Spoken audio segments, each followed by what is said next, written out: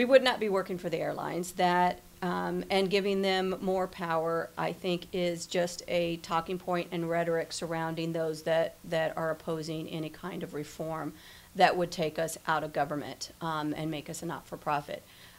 In fact, the proposed legislation this year has a very diverse board, 13 members.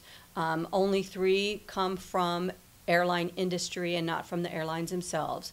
Additional seats belong to labor, general aviation, airports, and a number of other entities that really care about the national airspace system. So I think it is a fair and very diverse makeup of the board. In fact, members of Congress looked at the proposal from last year and diversified this board and this proposal this year a little bit more to ensure that not one entity controls too much of a system.